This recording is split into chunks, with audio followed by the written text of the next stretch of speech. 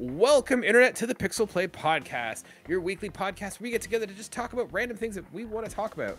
This week's episode, Adam is bringing you an untimely review for Not for Broadcast. I'm bringing you an untimely review for Tunic, and Chris brings nothing to the table but his good looks and chiseled jaw. We're also going to be looking at the top 50 games according to forthewin.usatoday.com and see if we can guess what are going to be the top 10 games that they list. So we'll talk a little bit about that in a second. First, I want to know, gentlemen, how are you guys doing? What are you guys playing? What's new in your world? I'm fantastic. I'd like to first point out, as per last week's episode, the Christmas tree is in fact gone. I did remove it, and now there is a very sad little table-like thing there that I didn't know what to do with, so now it sits there with nothing on it. Yeah, you We'll should figure have something put out. the lights around the table. It's like this big. It's too small. It's very cool because it's like a tree stump piece. Like if you cut just like a piece out of a tree and then sealed it and made a little shiny and put some legs on it. Like it's cool. I've never known what to do with this thing, so now it's just sitting there. It's like there was a tree, now there's a dead tree table. And The placeholder for the tree? Yeah, I guess it's just a placeholder. I'll put some lights or something on it. I don't know. It needs something more fun. But I've been playing Triangle Strategy. Oh, yeah. Tactical RPG. I think it's a tactical RPG or strategy RPG. I can't remember which one it's called. I'm addicted to it. I've only been playing for like a week and a bit. I bought it over Boxing Day on Steam. I was playing it on the Steam Deck, and I'm like 35 hours in, which is a lot for how much time I've actually had to the game. It's basically all my waking hours have been playing it. It is basically an old school pixelated game where it's about kingdoms and they're fighting over salt because it's like an essence that's needed for life, obviously. But there's one country that has the only salt like lake that exists in the world and all this other stuff. Basically, if you took Japanese writing for these JRPGs and you put it into a pixelated modern game, but basically gave it an epic story of like Game of Thrones level, that is what this is. It is so good, it's ridiculous. It's insane. It has the like, you know, cringy dialogue being in a JRPG and everything like that, but the actual story behind it and then the like twists and turns where one nation is going against another nation and you're like this one house in the middle of one of the nations, but you're kind of tied to all of them. Epic. I highly suggest anybody who likes those type of games to play it. Highly. Cool. Yeah, it's definitely another one of those things on Switch that I want to get around to at some point, but it also gets lost in the 10,000 other things that I probably should be playing for Switch. I mean, I don't know if I mentioned on the show already, I actually gave Breath of the Wild a shot, and I'm not gonna lie, I think it's also the open worldness of it, but I don't think it's that interesting, to be honest. I think if you remember one of our first episodes, we did like hot takes, and I said Breath of the Wild is drastically overrated. And it's get carried mostly because of a Legend of Zelda title. Yeah, that one's a tough one for sure. Legend. Well, I mean, Breath look, of the Wild. if you are a big fan of yeah. that style of game, or if you're a Nintendo-only player and you don't get a lot of these games, then that was probably huge for you. But for us who have played God of War, Horizon, and all of these many other games that are just the exact same way, it's just another game of, here's a gigantic map with not a lot in it, go find something to do. And after I just got the parachute thing or whatever. Mm-hmm. And as soon as I realized how big that map was, I went, this is stupid. And then finally made it to, I guess, Kakariko Village. And I realized how long it took me to get there, what little I did on the way. And then they went, okay, well, go hit all these other things now. And I'm like, no, I don't think I want to do that, actually. If I want to play a gigantic map, I'll go reboot up Valhalla and see if I want to do a couple more Viking raids with that, I guess. I would say it's better than Valhalla. Not by much. There's my hot take. Not by much. I think they've got the same problem. They both have similar problems in opposite veins. Yeah. Valhalla has too much to do in a massive open world. Breath of the Wild has too little to do in a massive open world. Yes. I mean, we've had the conversation so many times before. Maps need to be significantly smaller. Like, I don't think it's that big a deal how big a map is if your map is lifeless. Mm-hmm. You know, like, Yakuza does such a great job with it. And a lot of people make jokes with Yakuza because they reuse the same map a lot of the time. But that's why it's working, because you know where things are. And the map is consistent, so you don't end up spending the entire game going, oh, I gotta climb this tower. Oh, here's another random treasure chest somewhere. It's like, no, I need to go to the arcade. I want to go play me some fucking Sonic the Fighters. I know exactly where I gotta go. You don't even need the map. You just know. If you've played all the Yakuza games, by the time you get to, like, say, Judgment, you're like, oh yeah, I know exactly where the fucking pawn shop is where I can go buy my weapons and stuff. Like, yeah, you know, you have that shit down pat. It's comforting using the same map over and over because you actually become familiar with the area. Yeah. Like, it actually feels like a home. Maps should just be the size of Hyrule Field in Ocarina of Time. You can go from one end to the other in like 2 minutes. I want somebody to actually make a proper game in terms of an open world where literally everything in the world is traversable. So every building you can go in, and it's not a copy paste thing. Like, it's like it could be a game where it's just like, you know, a small neighborhood that you live in, and it's just doing that, but everything is available. If it's a residential, you can knock on the door. You probably won't get an answer for most of them, but at least it's something active there. And then every single shop or like any sort of like public building, you can just walk in. Like, I want to see somebody actually do that instead of like gush about, look how big this city is. I'm going, yeah, but I'm not going to do anything in 98% of it. Yeah. Oh, yeah. And this has been Adam's pitch for House Invader 2023 Simulator. I mean, that doesn't sound like a bad idea to me. Cool. Yeah, so for me this week, I finished Tunic, so we're going to be reviewing that this week. And then I was like, what am I going to play? And I hadn't installed Far Cry yet. So I'm like, hey, I still have Mass Effect Legendary Edition. I booted up Mass Effect 1. Oh, that game does not hold up. Nope. It's not unplayable, but I love it, but it yeah, creeps. the Mako's just it did not age well. I didn't even get that far. I like just got like through the introduction, and I'm just like, this is not fun. Like I don't know, it doesn't hit me, so I'm not gonna be playing it. I'm gonna play Far Cry instead. Is it a better game? No, but I'm gonna have more fun. It's a better game. So guys, I thought for fun this week, what we could do is I pulled up a list from For the Win, which is USA Today's gaming magazine article area. They came up with a list back in December of 2022 of the top 100 best video games. I thought we could go through the top 50, kind of just see what they thought, see if we're still in touch with what the kids are into. But I thought what would make it more fun is if we could guess what we think are going to be the top 10 games of the on this list. So how we're going to do it is we each got a list of 10 games from 1 to 10, 1 being the one that I think that is going to be number 1, 10 being the one that's 10. So what we're going to do is we're going to go through the list, see if who can get the most correct. So we're going to do, if your game ends up in the top 10, you get 1 point. If your game is in the top 10 and you guess the right spot, you're going to get 2 points. So we'll go through and just share our list, and then we'll go through the entire list and just kind of review it and talk about it as we go through.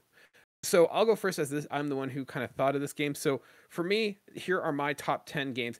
Not that I agree are the top 10, but what I think are going to be on For the Win's article. Number 10, Fortnite. Number 9, Skyrim. Number 8, Mass Effect 2. Number 7, Legend of Zelda: Ocarina of Time. Number 6, Elden Ring. Number 5, Halo 2. Number 4, Mario 64. Number 3, Super Mario Brothers. Number 2, GTA 5. And number 1, Tetris. Oh, that's a good list. That's a good list. A fair bit of different from mine, but I don't know. I think I like yours more. I'm noting everything down. Sorry, you had 2 Mario games in 3 and 4. Was it Mario 64 and 4? Mario 64 is number 4. Super Mario Brothers is number 3. Okay, I'm just marking all this down so I can keep track of all of our pointage here. You're just copying my list. I mean, I got it. I got it. He's not copying the homework. He's just verifying his own against yours. Just copy it. Just don't make it look like you copied it. Mario Brothers. Adam, what is your top 10 list? All right, so my number 10 is Fortnite. My number 9 is Skyrim. You son of a bitch, that's my list. So I kind of playing the similar game that you did. I'm doing a mixture of modern and old games and seeing what sticks. Because I'm not going for what I think is the top 10. I'm going for what I think like USA Today would write. So that is a much more interesting thing to judge. This isn't like IGN or something. This is USA Today. So well, to be fair, it's for the win, which is their like. yes, it's not but like it's they're getting, also it's not USA like they're Today. they're not getting like their foreign correspondent, and they're like, "Hey, can you make a I'm list of not 100 putting video games?" Barbie's Horse Adventures on here, okay? Calm down. That's my I'm number going 2. with what somebody who would be hired by a not Chris scratches gaming something out. publisher Yeah, I just to make a quick actually do change. this. So, All right, Adam, what's your list? all right. So my number 10 is Grand Theft Auto 5. My number 9 is Minecraft. My number 8 is Elden Ring. My number 7 is The Last of Us. My number 6 is Metal Gear Solid 1. My number 5 is The Witcher 3. My number 4 is Pokemon Red and Blue. My number 3 is Tetris. My number 2 is Super Mario 3. And my number 1 is The Legend of Zelda Ocarina of Time. That's a good list too. There's some good ones on there. That's a good list. Chris, what about you? What'd you get? All right, so my number 10, Metal Gear Solid 1. Number 9, Super Mario Brothers 3, very specific. 8, Halo 2. My 7th, Witcher 3. My 6th, Mario Odyssey. My 5th, Final Fantasy 7. 4th, Skyrim. Number 3, Ocarina of Time. Number 2, Super Mario World. And 1, Breath of the Wild. I think that, again, going with what I think people will put, not even close to my list. Okay, so you're what doing was your Super number Mario 2? World. My number 2 was Super Mario World. Mario World, and I'm missing one. I think you had, what was between Mario Odyssey and Halo 2? Witcher 3. Perfect. Okay, That's I've my got number 7. everybody's list here. Okay, so what we'll do, I'm not going to go through each one. I'll go through, like, we'll do for the first 25, for like from 50 to 25, we'll do blankets of 5. So I'll do 5, I'll read 5. We can kind of talk about the order if we have anything to say. And then once we get into 25, we'll go individually, okay? You got Love it. So 50, Hollow Knight. 49, XCOM. 48, Deathloop. PixelPlay Podcast Game of the Year 20. 47, Sid Meier's Civilization 4. Number 46, Super Mario 64. And 45, Return of the Obra Dinn. I'm surprised Super Mario 64 is so far down on this list. That's and my I'm surprise for sure. Second guessing some of my guesses as being bad potential choices based on that alone. Don't get me wrong. I'm surprised to see XCOM in a top 50. I'm cool with that. Yeah, that surprises me too. But also, and I'm not going to say anything bad about it, but like Return of the Obra Dinn being 45, I haven't played it yet. I've heard a lot of good things about it. But above Super Mario 64? Yeah, right? Right? I'm sure That's I'm like it's bonkers. on my wish list. I'm going to play that game because I've heard so many good things about it.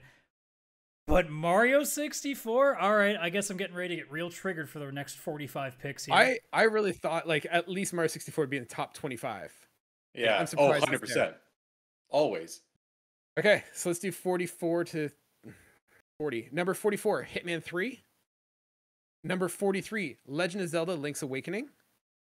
Number 42, Sonic 3 and Knuckles. 42, Super Mario Brothers, or sorry, 42 was Sonic and Knuckles. 41 is Super Mario Brothers 3. Oh my god. And 40 is Nier Automata. Oh, What is this person doing?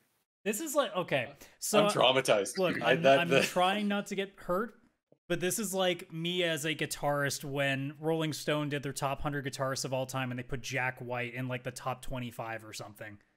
So like, look, it's their list. It's wrong, but it's their list. No one can tell you your opinion is wrong, but it's definitely not right. How is I'm guessing that whoever wrote this list is under the age of 25. Yes. I'm surprised. It's an intern. Hitman 3, like that's not a bad choice. Like Hitman 3 was a really good game. It's a good sleeper. But Yeah. remember, that's now above Mario 64 still. Right? Anything you list at that point, keep in mind, is above Mario 64. Yeah. Who is Sonic 3 and Knuckles and Mario Brothers? What the heck? All right, I'm just... Yeah, like I'm My surprised. shrine over here is so upset. Sonic 3 and Knuckles is above Mario 64. There's going to be one game in this next 40 that we're all going to go, why? Okay, so we'll do 40 to 35. 40 is Nier Automata. 39, Heroes of Might and Magic 3. 38, Elden Ring. 37, Legend of Zelda Ocarina of Time. And 36 is Stardew Valley. Like, don't get me wrong, I think Stardew Valley deserves that spot where that's Stardew Valley is exactly where it needs to be. Like, Yeah. Stardew Valley Okay, is in this the perfect person spot. is 21 years old at most. This We'll take a person's look still after. breastfeeding. I'm not Like, judging. They're still all good games they're listing, but this order is very questionable. So I think like I put Elden Ring in my top 10 thinking that would be a safe bet, but like I feel like 38 is a good spot for Elden Ring. Like it's good. For it's, sure. yeah. But we Yeah, were that I have thinking no we're problem all with. like you and me were both thinking the same thing. It's like it's recency bias. Someone's gonna put it in Yeah. the top 10. Stardew Valley's in a good spot. Ocarina of Time is way too low at 37. Like I can see an argument for Legend of Zelda above Mario 64. No problem there. 100%, yeah. I still will But- say, like, I actually don't hate the positioning because I do think Ocarina of Time is given a little too much credit. But at the same time, it's not the placement that I hate. It's, again, the games that I'm hearing above it. It's true. It's true. Yeah, The like there Stardew better Valley is be. above Legend of Zelda Ocarina of Time. Now, granted, Yeah, this is always the challenge. We'll probably talk about this throughout this list, too. It's hard to differentiate games that have 20 plus years of time in the ether compared to some that have 5. So who knows, Yeah. like Stardew Valley may be like a top 15 game of all time, top 10 maybe, even by the time the things go over, just because of like how it settles over the years compared to others, which is maybe what was being taken into consideration with this list too.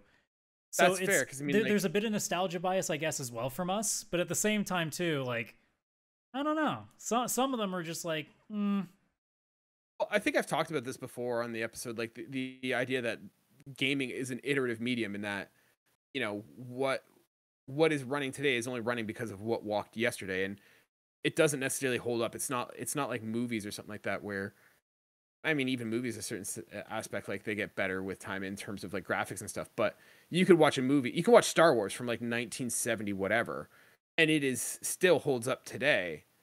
But I would argue that in the same length, like it'll get to a point where Legend of Zelda is just going to be so, like, it's not going to control the same because things have iterated so much from there. I think it Yeah. depends on the console. I think, and we've said this before, Super Nintendo seems to have a better aging process than, say, N64. Mhm. So I think, like, some of the older Mario, like, I think Link to the Past or Mario World or even just, like, the first 3 Mario games, technically it's 2 because we never really got the proper 2, but hey, it is what it is. But, like, those have all aged well because they control kind of what an indie game would today. So they don't feel nearly as janked as, say, like, you know, like a Super Mario 64 does now. It still controls actually pretty decently for its time. But, like, if you compare it to, say, a Mario Odyssey, it's not even fucking close. Yeah. Yeah. Yeah, polygons definitely didn't age as well as pixels at all. But then again, when we were talking Super Nintendo, that was like the final pixel console, right? Like they learned from Atari and everything before it to get to the Super Nintendo. Yeah. N64 and PS1 were the start of 3D polygons. It was like Tomb Raider, right? It's now the just hope like when is- you look at and it, it's- that's what you It's get. a conversation for another day, too. But hopefully Yeah. that with what we've gotten in the last, like, few years, that we start realizing that, okay, we've hit the pinnacle now. Now let's work on the experiences. Kind of like how Super Nintendo really transformed the industry with just how many just memorable and, like, king of all time, like, level games that we have now. Polygons were just gaming's awkward teenage phase. Yes. All right, let's do 35 to 30. One I like to see up here, 35, Age of Empires 2. Amazing game. Mhm. Number 4, damn it, this is going to hurt. GTA 5 is number 34. Which one? The PS5 release specifically. GTA 5 is on 3 separate times. My list is just eroding, guys. It's just eroding. 33 is Faster Than Light. FTL Faster Than Light. 32 is Dishonored 2, which I think Deathloop is better than Dishonored 2, personally. And number 31 is Metal Gear Solid 5. Okay. Okay. Okay. Any I'm- thoughts, comments, anything that we need to change there? I'm not offended by anything on that list. And actually, I think FTL is, to this day, still one of the best indie studio games of all time. in my Oh, opinion. FTL is a fantastic game. I've dropped so many hours into that. It's ridiculous. I've never played that one. Oh, it's good. Yeah, it's probably one of the best roguelikes out there, too. Awesome. All right, last of the bulk, and then we're gonna get individuals. 30, Dragon Age Origins. 29, Xenoblade Chronicles Definitive Edition. 28, Super Smash Bros. Melee. 27, League of Legends. 26, Mass Effect 2. You're literally just getting rid of everything on my list. This Okay. is Adam, you've got thoughts? Can I talk about my paranoia right now? Sure. We are at 25. Yeah. I have not heard a Final Fantasy game yet, and Xenoblade just made a list. I'm getting really freaked out right now, based on top this 20 list, that a top Final 10 is just Fantasy gonna- game or even Chrono Trigger might not be on this list. I'm getting a little fucking paranoid as a JRPG user. Top 10 is just gonna be Final Fantasy all across the board. I guarantee you it fucking won't on this list. There is no. Okay. Can I get an extra point if I place a bet? Or actually, you know what? I'll lose a point if I'm also wrong on this. Okay. Can I bet a point that there's going to be no Final Fantasy games in the top 10? Sure. Okay, dude. Okay. I'm taking it. And if I'm wrong, I lose a point altogether. Yeah. I had Final Fantasy and then I took it off there, so we'll see. All right. Let's do number 25. 25, Dark Souls. Yeah, I'm I I okay feel with like that. Elden Ring should probably be higher than Dark Souls, I think. I feel like it should. It probably Yeah. will be over time. I think Dark Souls is still being looked at also from its value for what it did. So that's probably a part of it. Could be. 24, Half-Life Alyx. Half-Life Alyx, the VR game. Wow. Yeah. Arguably, well, it's I can see arguably that. the best VR game that's out there on the market right now. So again, if it changes the industry the way that it might, then I can kind of get it. Although, But then Mario 64 is at like 48.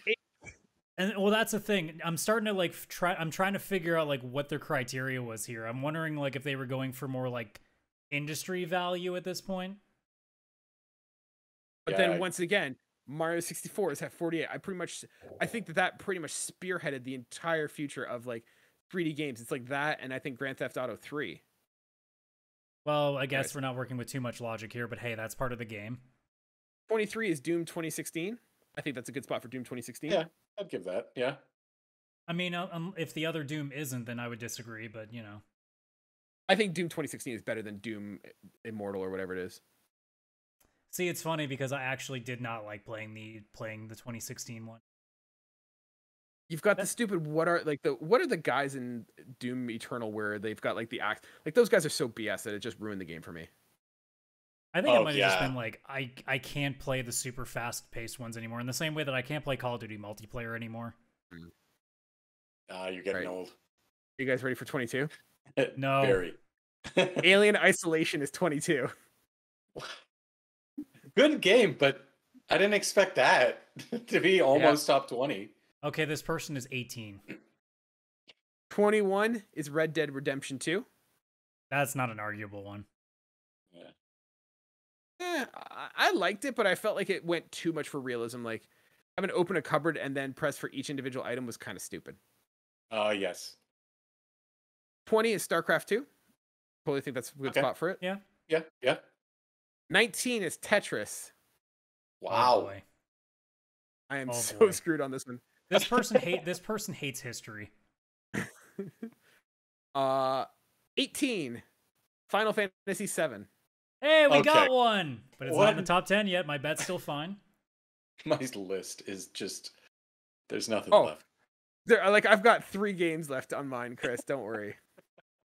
Number 17, Hades, Okay. is a really good game. Like, I don't know if I would put it above like some of the other ones that we've read, but Like Super Mario sure. 64. Yeah. Ocarina of Time, Sonic Ocarina of Time. 3.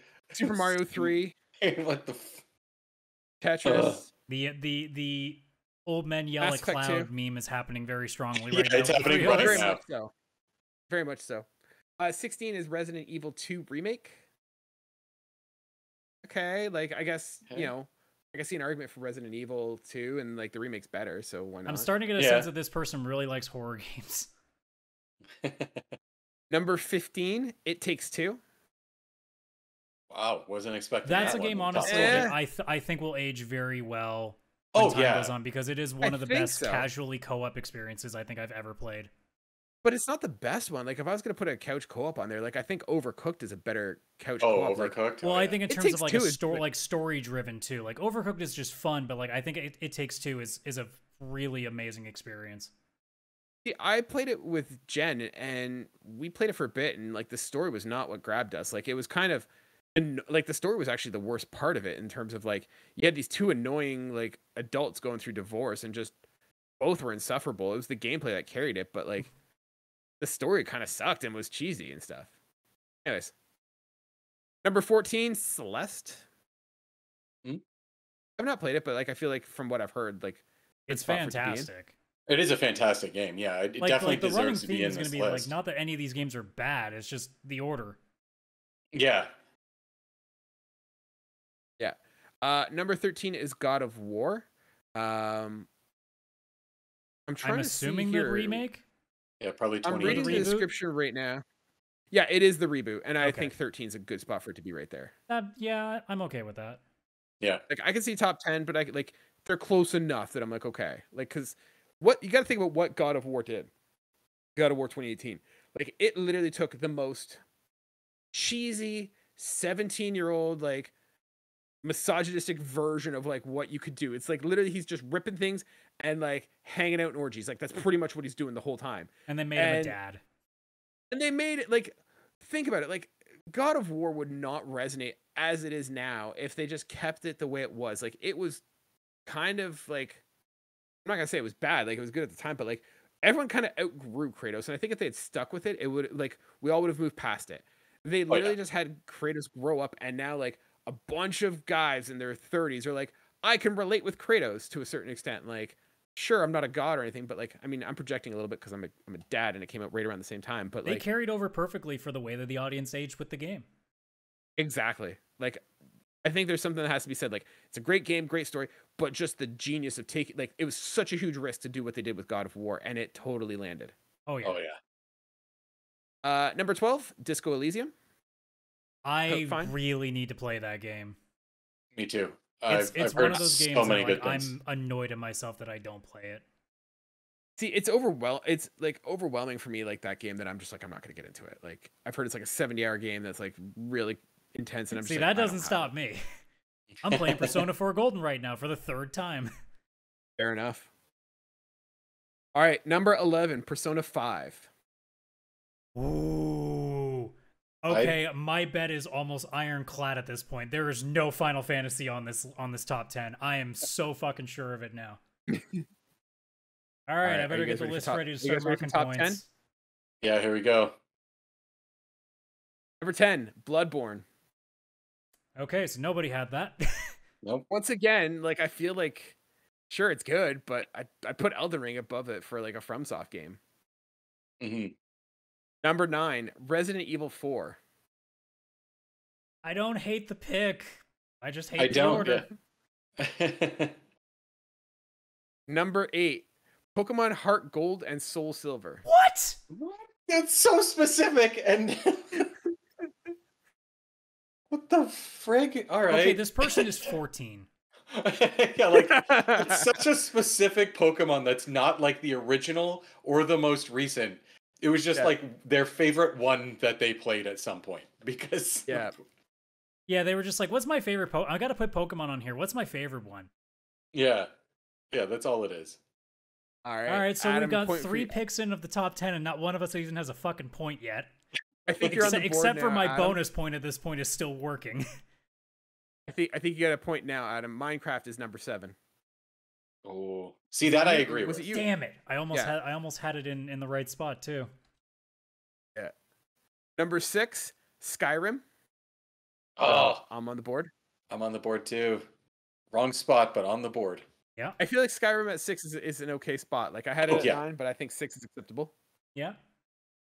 Number 5. Oh my God, Legend of Zelda: Breath of the Wild. I got a point.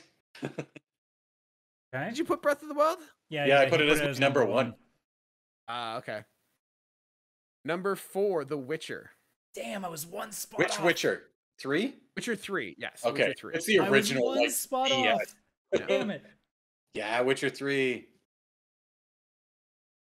Number 3, Metal Gear Solid. Yes. Another point. Okay. Hang on. All right. Number 2, Castlevania Symphony of the Night. Okay. That's not a bad pick. That's not But a bad number pick. two Number is an 2? interesting one. That's a hot take. That's a hot take for it being number 2 for sure.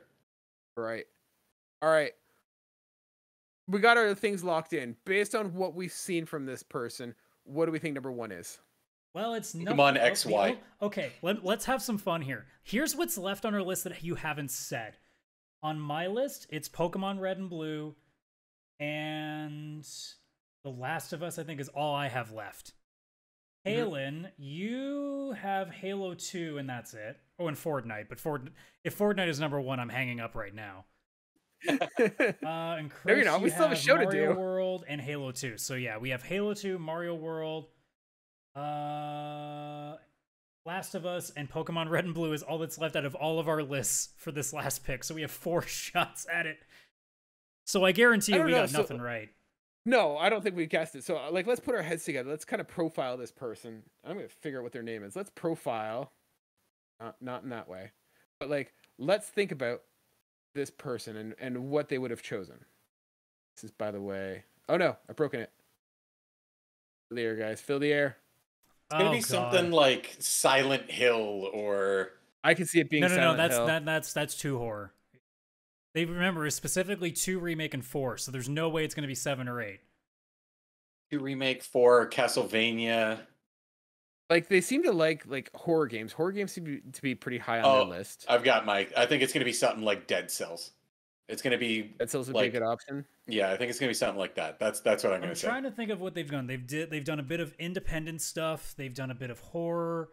They've done a bit of the artsy stuff because they did Obra Dinn. Oh god. It's gonna be, you know what it's gonna be? It's gonna be who's the studio that did Returnal? What, Housemarque? It's gonna be Housemarque's like the zombie game that they made. It's indie and it's a horror game. Dead Alive or something like that. Okay, so I'm gonna go with Ubisoft's Zombie from the Wii. Zombie U. Zombie U. Zombie U. Yeah, that one. That's what it's gonna be. Based on the kind of writer, I'm gonna take a real stab and go with the artsiest game I can think of that still a lot of people like and has a little, like, it's not old enough that I think it's out of this person's list, but it's old enough that it carries value. I'm gonna go with Shadow of the fucking Colossus. Oh. Okay. Just for context, my thing accidentally loaded on number 1, so I'm gonna see myself out of this conversation. Okay. Chris, do you have any guesses, or are you gonna stick with your Zombie U guess? No, Dead Cells. I think it's gonna be something like Dead Cells. I'm gonna stick with my Dead Cells. All right, cool. Surprisingly, Adam, congratulations! It is Shadow of the Colossus. Holy you called fucking it. shit! Well done, sir. And I got my bonus point. Because there's no Final Fantasy. Gambling what the pays hell? off. All right, let's Right, count so some fucking Adam, points. I think you got this, but you count it real quick. I'll see if I can figure out who wrote this article. Okay, so I'm gonna say I technically win. Chris and I tied. Kaylan only got 1 point. Both Chris and I got 4, but I also guessed Shadow of the Colossus, so I'm counting that. Yeah, you can have it. So Technically, if we were going by the games list and not my gambling point, Chris would have won. Wow, I'm the smartest video game person ever. Yeah. I should write for this magazine or website. Yeah. So I don't see a author. I just see like it's got a pen name of like JLHF. I don't know who that is, but your list is terrible. Reconsider what you're doing. Look, all top lists are terrible. My list is terrible. Yeah. Chris's list is terrible. Kaylan's list is Oh, terrible. whoa. Yeah, My list shots is fired. flawless. My list is impeccable. Yeah. Number I can 1, confirm. Candy Crush. Number 2, Pokemon Go. I can confirm to you, sir, that my top 100 games have only the top 100 games of all time. Wow. All right, my top 10 of all time. All right, let's We're go. fine to know. Number 10, Final Fantasy X. Number 9, Final Fantasy 9. It's so convenient that like Square Enix just made it like easy for you to just make that list. That doesn't work because then you're gonna put 8 above 9, and I know that's not true. Number 8, Mortal Kombat. Wait, shit. 8 was Deception. Never mind. Wait, no, 8's Armageddon. Here. I was wrong. Still, it sucks. Never mind. I tried to go with another 8. That was the closest one I could think of. That is still not even close. Wait, number 8, so, Mario Kart 8. All right, we're back in it. Mario Kart wasn't even in the top 50. What the hell? Oh, yeah. Number 7, Final Fantasy 7. Number 6, Final Fantasy 6. It's still working. Number 5, Metal Gear Solid 5. Number 4, what's a good 4? Apparently Resident Evil 4. Yeah, I would actually go with that if I'm picking a 4. Number 3, Metal Gear Solid 3. Number 2, Metal Gear Solid 2. Number 1, Metal Gear Solid 1. There you go.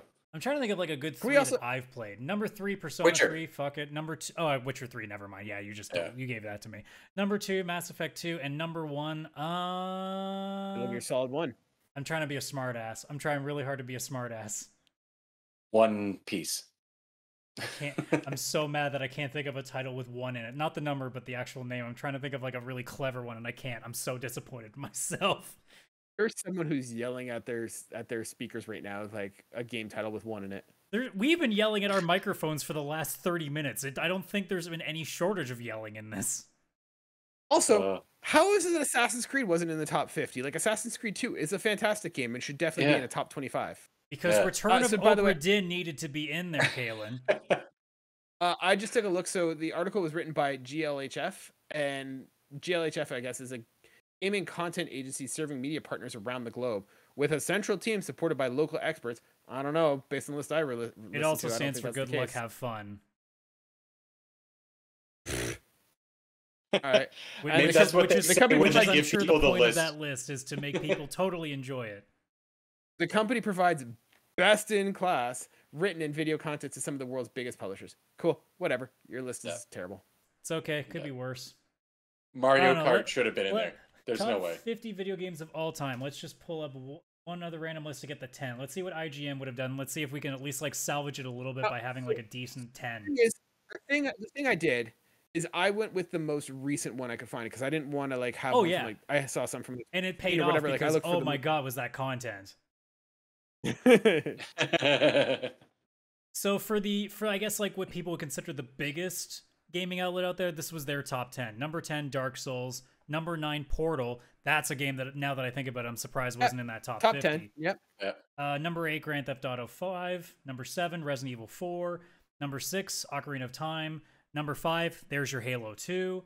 Number 4, there's my boy Mario 64. Number 3, Last of Us. Number 2, Chris, your Chrono Trigger. And number 1, Breath of the Wild. So still wrong on number 1, but hey, you know, it's still better number than 1 right. Number 10. I've just been confirmed that I was right. Breath of the Wild, number 1. There you go. Congratulations, Chris. You are now qualified to write for IGN. Yes. I mean, the paycheck, I'll take that. Look, it has a little bit in it for everybody. Yeah. So, fun fact, I apparently learned cruising through Reddit and the Reddit comments.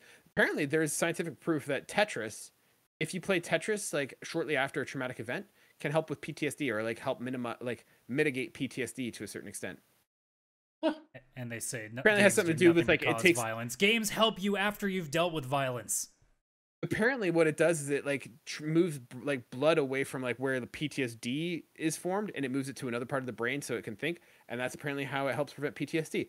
Now, I don't think this is a scientific fact. I'm no scientician, and I'm just going with a Reddit comment. But you can't trust Reddit. Who can you trust?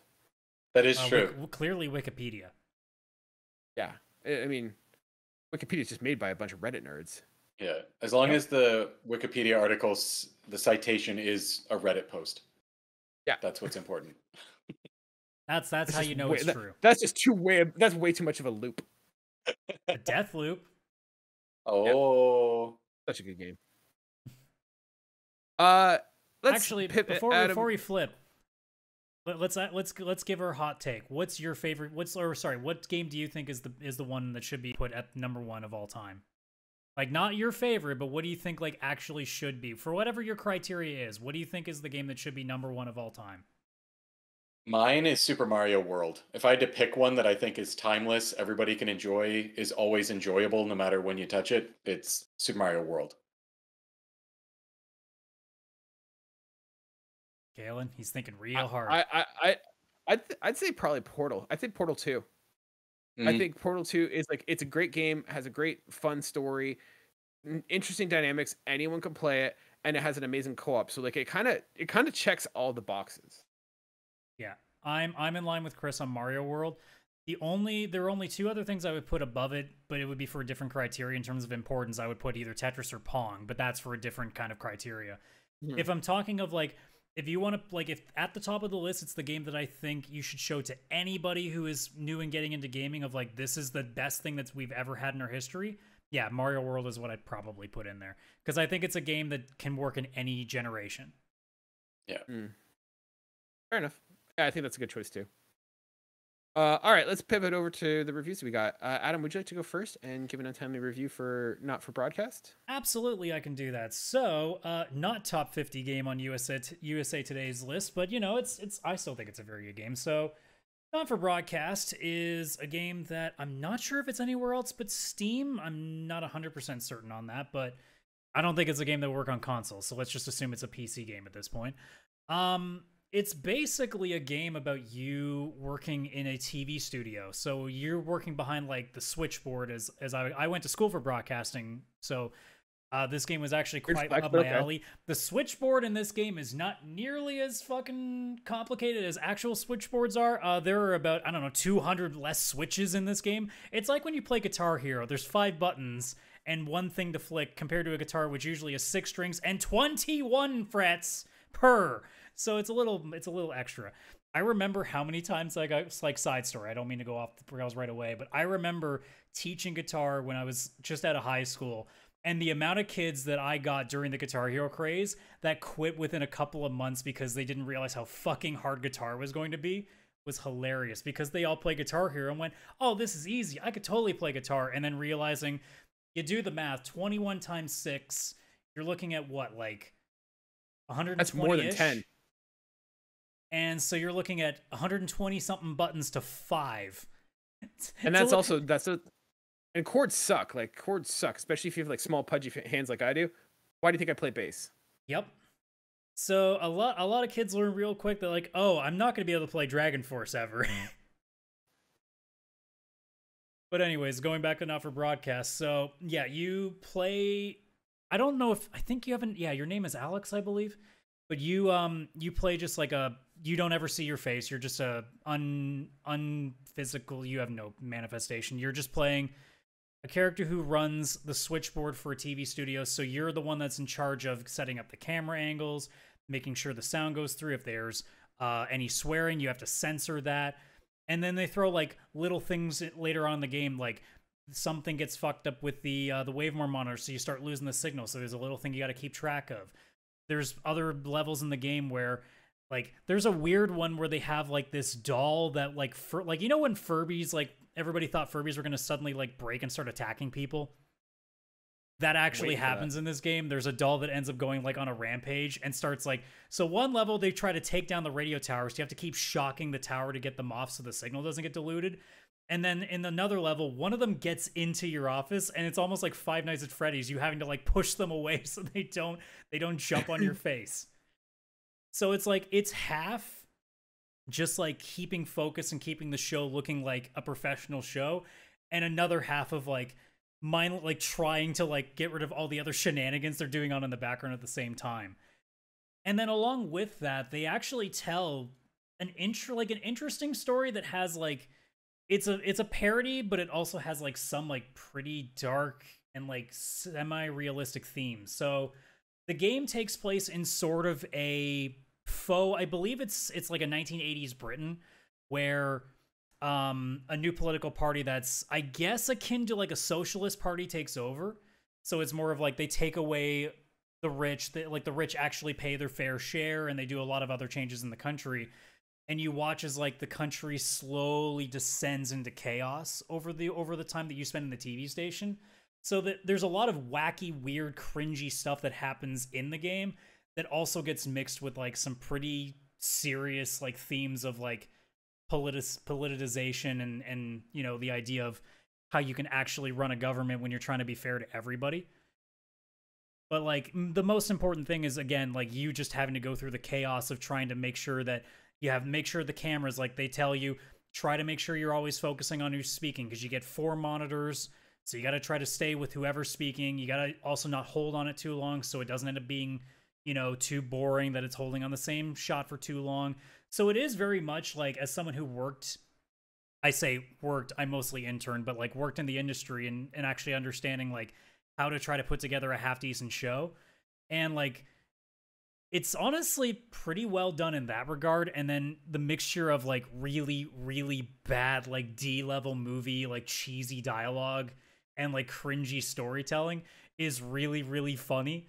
So I think they do a great job of like for example, the scene that people are watching on YouTube is legitimately the cringiest thing ever, because it's like what, you know, a political party, if they could put like a show about being friendly to people, would be like the most like flowery language, like, oh, you can't be mean to people, and they end up starting like doing white people like rapping, like the really corny rapping when you see like, you know, people rapping like about friendship or whatever. It's so bad. And the entire time I'm like, please just let me get out of this level. And then you look at the top of the screen, no, it's still 5 more minutes, stop. But I think it does really good. And honestly, for the price tag that it is, I think the most that you can spend on it, if it's not on sale on Steam, is like 20-ish bucks Canadian. So it's actually a pretty decent price. And it's a good length of game. Like, I'd say somewhere around the 10 to 15 hours, because the first tutorial level is really short. Like, most of the segments are like 2 minutes. By the time you get towards the end of the game, it's almost like you're doing a full-on news show. It's like a half an hour's worth of stuff that you're flipping between. So it gets really good. And it got really interesting by the end that I couldn't stop. Like, even though I had to turn down some of the controls because some of the stuff got too invasive because it was keeping me from focusing. But like, I think they did a great job in what they were selling it on. It's a really funny game that actually takes a little bit of like what television broadcasting is and making it into a game, which honestly, if like this is Five Nights without the horror aspect of it, they actually did a pretty decent job of doing it. Cool. I have a quick question. Yeah, go for it. When you changed cameras, did you say out loud like camera 1, camera 2, camera 1, camera 3? No, but the voice was definitely in my ear of being in a truck during an AHL hockey game and having to sit there on the switch and be like, camera 1, camera 5, and just constantly like hitting the button back and forth and getting all freaked out. If anybody watches WWE, you probably look at the way that, and you're pretty sure the switcher must have a heart attack with how many times they switch the cameras in that fucking show.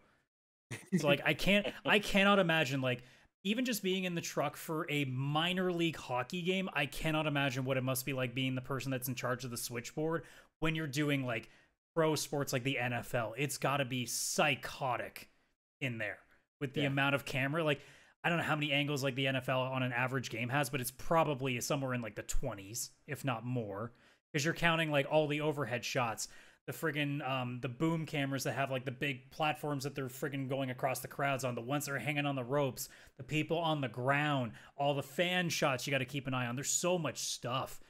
And this one is literally 4 buttons. And even that can be stressful sometimes. So I cannot imagine what it's like in a real studio, because holy shit. I got off easy in college. I cannot imagine the real world. It would have been a nightmare.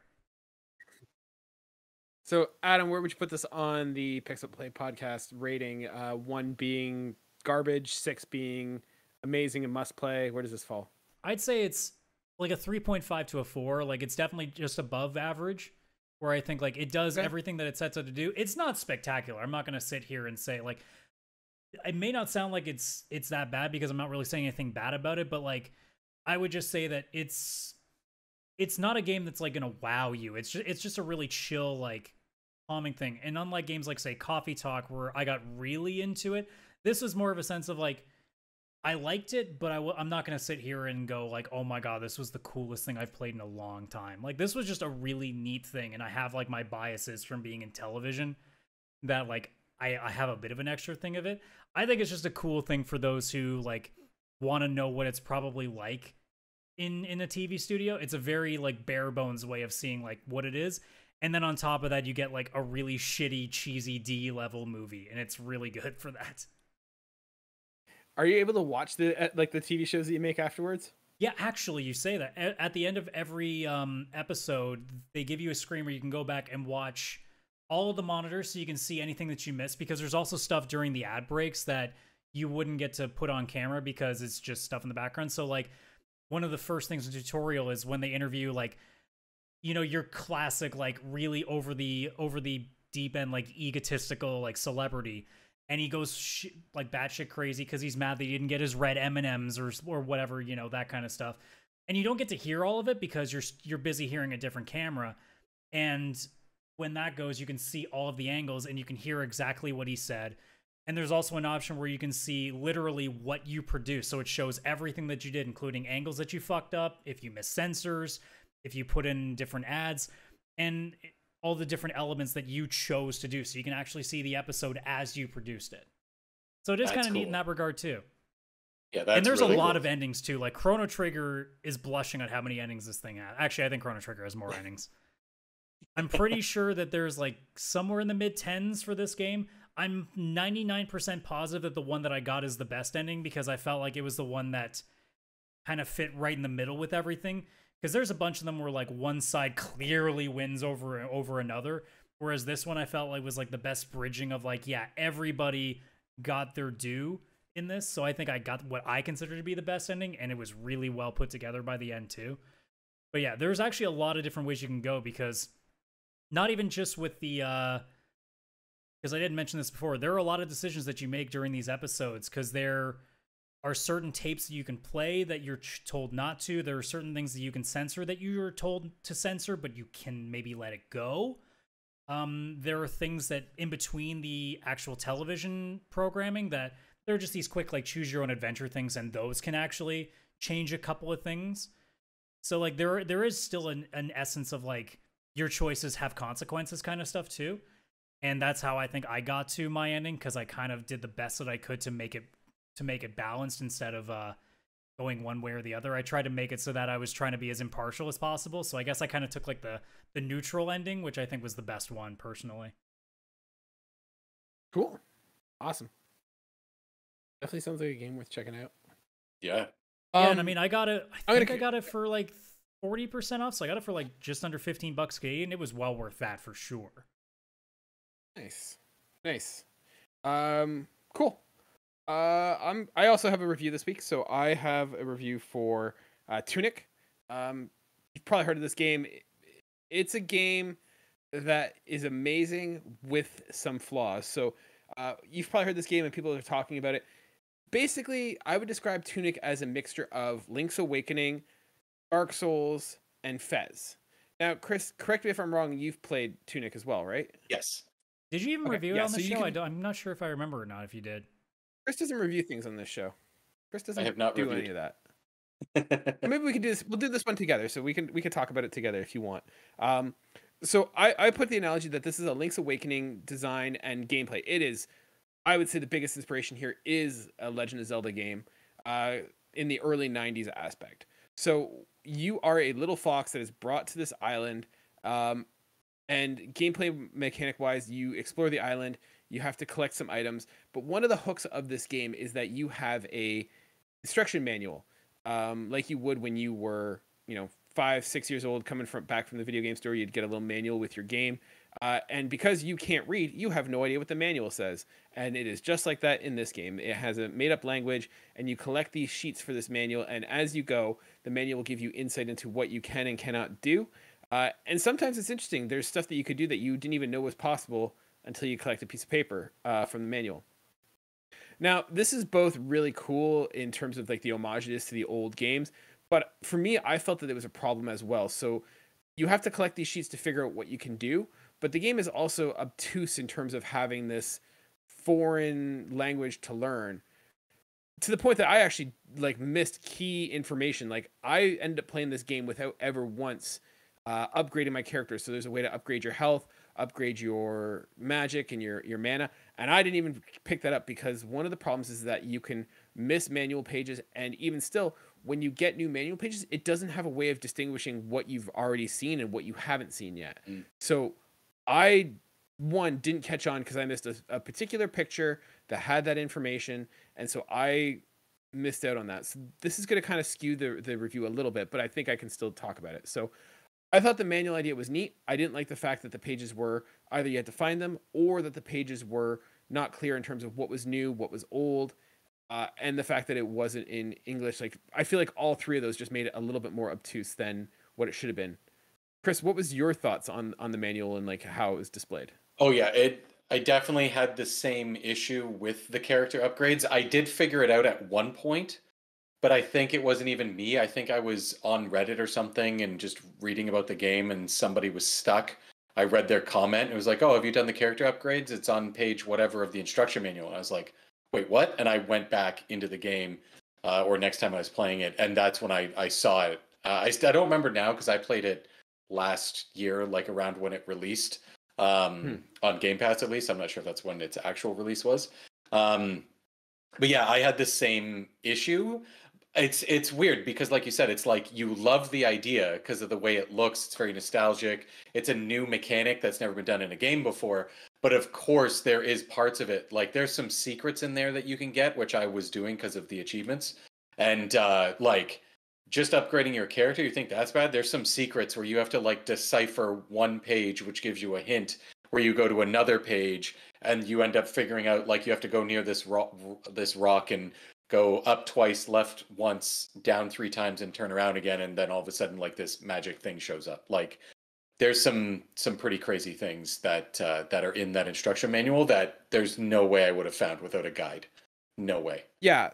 So it's like I said, it's a great idea, but maybe not perfect execution. And that's how I'd kind of describe Tunic in a nutshell. From a gameplay perspective, the gameplay is pretty straightforward, pretty simple. You basically have a sword, you have some items, and you have like magic abilities, and you kind of go through and collect items as the game requires of you. From a gameplay perspective, I felt the combat was kind of limited. I often was just relying on my sword because I felt like it was really hard to get items. Like items were not given as freely as I would have hoped, and same with like magic abilities. I felt were very like it was hard to refill your magic, that I ended up just relying mostly on my sword and saving items only for when I needed them in like critical emergencies. But this comes to my next point. The game is very difficult. I ended up having to reduce the difficulty, and then ultimately I turned on what was basically God mode so that I couldn't die because I just wanted to finish the game. And we could talk about that in a second from a boss perspective. But I just felt that the game was hard, and when you die, you get brought back to sort of your bonfire, for a lack of a better term. This is where the souls aspect comes in. But you lose all your items. So I was disincentivized to use my items because it's not like Legend of Zelda where you can kind of find them by cutting through the grass or anything. You pretty much have to find them in treasure chests, which are limited, or purchase them at very limited spread out shops. So I felt the combat was limited, very difficult. And once again, I'm biased in there because I wasn't upgrading my character because I didn't know how. And then that's just general gameplay and mechanics.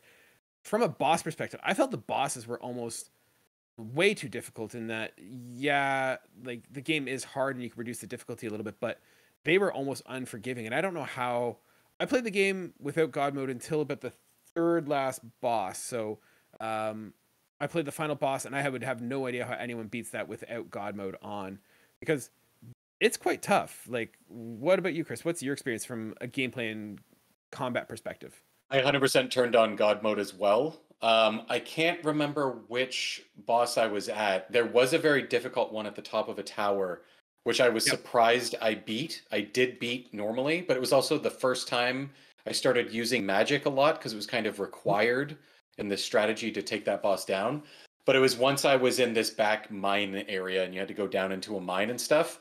I was in there and it was getting so difficult. I had to turn on God mode. I gave up for sure because it is unforgiving. I would have never finished the game otherwise. No way. Yeah, and I'm the same way. So those are the same ones that I had. It was one on top of a tower, one in a mine pit, and then eventually the final boss. The final boss is, I don't know how anyone beats that without like God mode turned on, because it was difficult. So like I didn't like the bosses. I like the exploration aspect of this game. Like you kind of unlock shortcuts to get to other parts of the level and stuff, and I thought that was really cool. But the combat, especially boss fights, didn't appeal to me. From a story perspective, the story is a mess. I don't even know what the hell's going on. Once again, this comes back to the fact that the manual is written in some hieroglyphics aspect that I have a general idea of. You're rescuing some mouse or fox or something that's stuck in some prison, but I don't know the context of why. I don't really know who the big villain is. Like, the story makes no sense and you're not playing this for the story. Chris, No. did you decipher the story better than I did? Not at all. I think everybody has their own interpretation. I think that's what the developer was kind of going for. It's kind of like, you know, a little bit like you're a little fox and there's either your friend, an elder, your mom. I don't know. It could be anything that this other fox question mark character was, because I'm not even sure if it was a fox. My interpretation was it's like your mom or a friend of yours or something. I don't know. And you're just rescuing them. Yeah. Other than that, no, overall, no idea. From a artistic design, I thought the soundtrack was amazing. The art style is absolutely amazing. So I liked it from that perspective, and I don't think anyone's going to really disagree with that. It's like charming and neat art design. So like Adam or Chris, like, do you disagree at all? No, I think that this game was like, people who play it aren't doing it for the story, aren't doing it for, I mean, unless they really like the difficulty. I think most people are doing it for the exploration, the art style, and I guess possibly the soundtrack. I love the soundtrack. I played it on Spotify for like a month afterwards. Like, I would just casually throw it on because it was so chill and so good. But I think it's the art style and the exploration type that's the reason that people play this. You can 100% tell that, like, a lot of people played this game or tried this game because they thought it was really cute and it reminded them of like old school Zelda games, and then probably played it and went, holy crap, this is kicking my ass. Oh yeah. Yeah.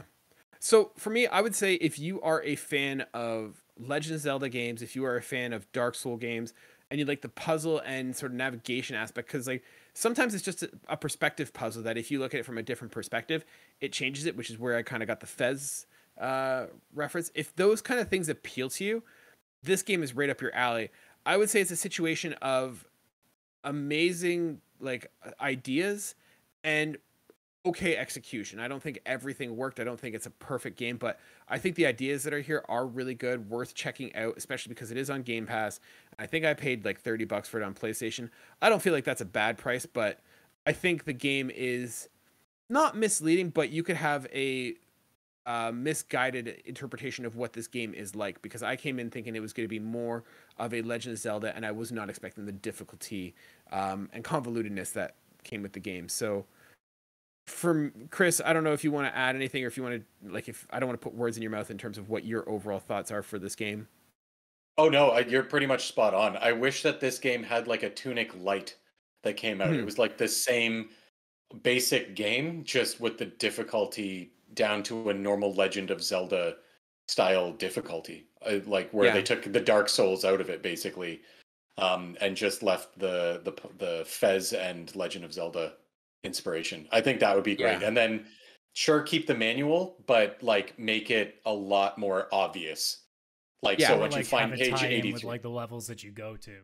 Yeah, because you'd find a page and it related to something completely in a different area on another part of the map, and normally you'd get a page and you wouldn't need it for like 5 hours of actual gameplay later, and you'd totally forget about it. So also having, Kaylan, like you said, that quality of life improvement of showing what pages you've actually looked at would be killer. I never even thought of that, but it would have made a big difference. Yeah. So for me, I'm going to put this game I'd put it on our list at a 5. I definitely think this is a good game. If you are looking for that style of game, I wouldn't say that this game is for everyone, but if what I've been saying, if the games that I've been referencing are things that tickle an itch for you, this game is right up your alley, but I wouldn't say that this game's for everyone. It does some neat things. It just doesn't do it perfectly. So for me, I'm going to give it a 5. What about you, Chris? Yeah, I'd go right in there too. Yeah. Okay. Cool. Awesome. And yeah, that's Tunic. Definitely worth checking out. And that for us is our episode. Thank you so much for joining, ladies and gentlemen. Thank you guys for hosting with me.